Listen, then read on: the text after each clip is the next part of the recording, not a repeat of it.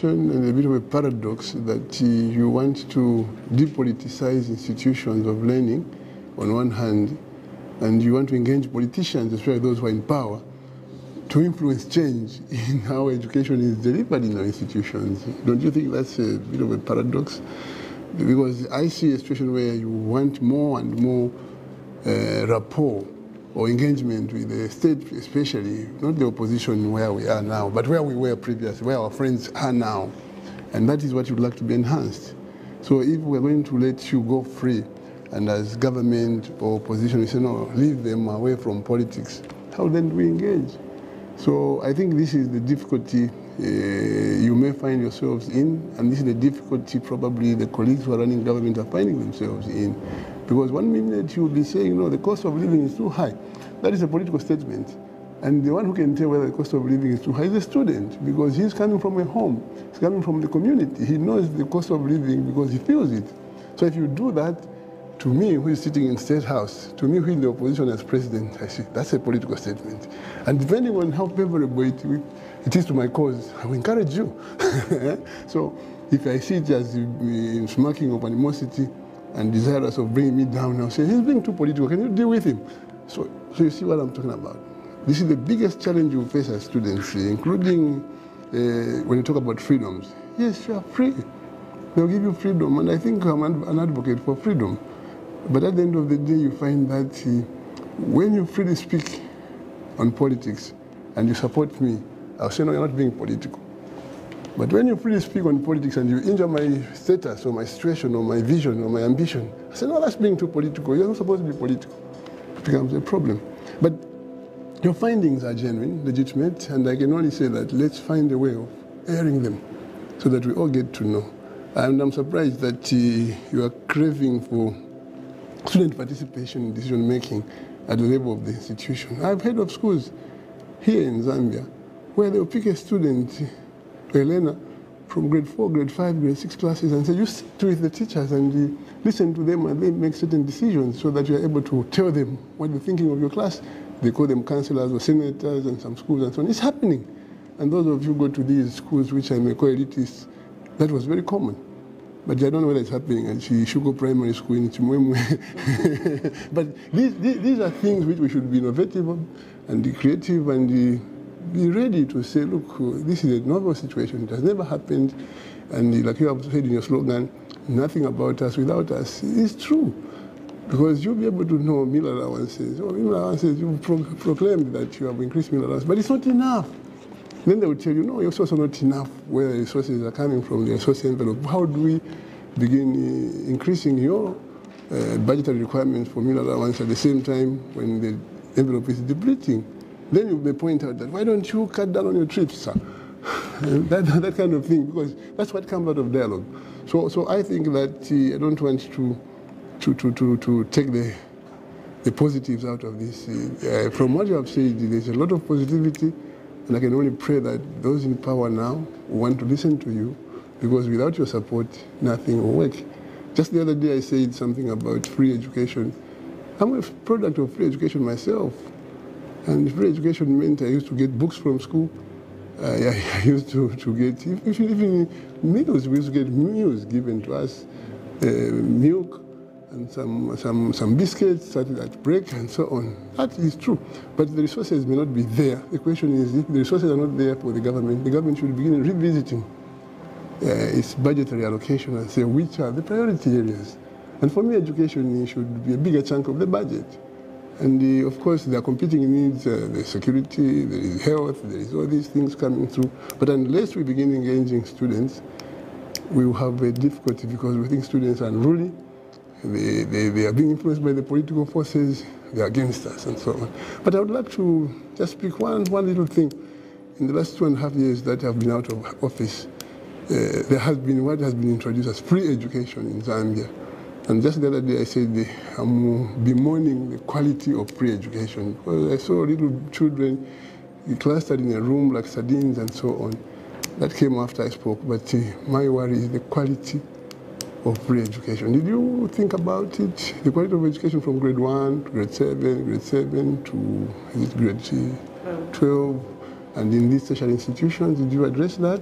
Are you happy with the quality of education you encountered in lower level, grade 1 to 7, grade 7 to 12, grade beyond that? Did you focus on that? If you didn't, please focus on that and help me advocate for quality education. Because that is what I was calling for. I was not saying that this scrap free education. And then, you know, when I talk about quality education, it can divert to those who train the media practitioners. Because the media practitioner is supposed to be aiming for truth all the time. And no one is challenging them to say, where did he say this? In what context did he say this? Can I have a voice bite or whatever you call it, or a video clip to show that the man said, I will do away with free education? So I began at that point questioning the quality of education in the media fraternity, those who train journalists. Are you sure this is the quality of education a journalist would say, I'm happy with it? If I was a journalist, the first thing I would say was, wait a minute. Did that man say that? Where did he say that? Was there any media personnel present? Give me a footage. Give me a recording, and so on. And then we'd go through it, and then I'll say, yeah, I think by implication he said this. So then let's take him on. Or if you're not clear, you say, President Lungu, or they want to call me former president. Former President Lungu, but once president, always president, no worry. So, so they would say, President Lungu, what did you mean when you said this? I would have elaborate. Then when I make myself clear, then you would say, this is what the gentleman said. Let's talk about it. And then you can begin now tearing me apart and the headlines and so on and so forth. But the quality of education, of course, does not end up with journalists. It ends up with lawyers. It ends up with doctors. It ends up with engineers.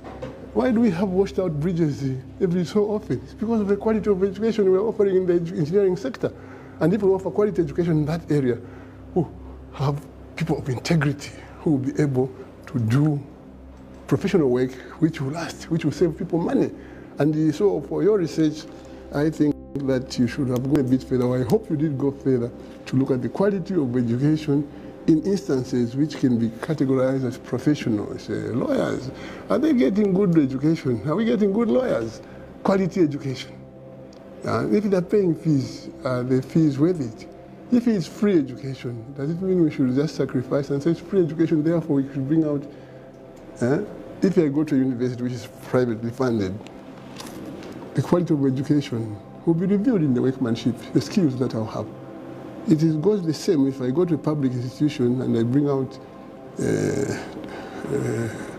I don't know what word to use, I bring out an wholesome performance.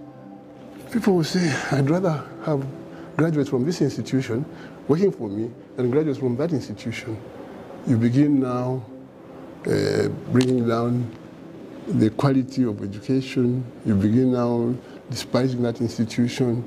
And people begin saying, I'd rather send my child to a public school or a private school because what I'm seeing is worth it and so on. So in a research like this, I think I know that you haven't had time to go into detail to give me what your findings are. But I thought I should take advantage of this opportunity to just clarify that quality education should be quality education. If it's free, the government should spend more on free education so that people are able to equal the expectations of the syllabus and at the end of the day produce quality citizens who will be able to deliver. As a medical doctor, it's a medical doctor, whether you're coming from Levi Mwanawasa, you're coming from any other medical institution in the country. If you're a lawyer, you're going to produce quality legal services, whether you're coming from a private university or a public university and so on. So all I can say is thank you very much for this, and I don't want to take away. The problem is if I talk, no matter what you say, they will trash everything and say, Edgar Lungu said this. But I hope that the media will pick what you said. Because what you said is very important. It is what has provoked me to say what I've said.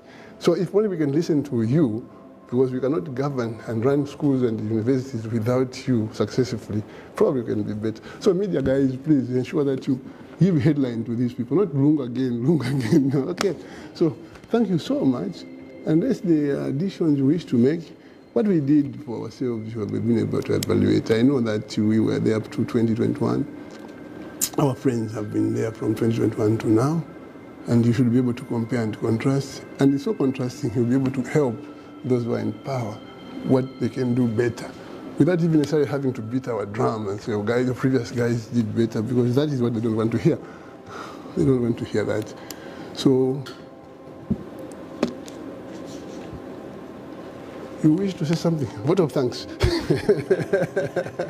Yeah. Unless you have to say something. The report must be very lengthy. I would like to have a copy. Can you help me get a copy of the full report once it is released and so on? It will help us. But quality education should be quality education, right? And then students should participate. I agree with you. But whether that should be legislated, I don't know. Whether that should be just a custom in the institution we belong to. Some universities do it out of custom. Some schools do it out of goodwill for the parents have insisted, but others probably have it in the regulations.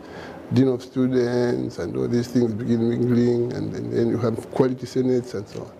So, thank you so much.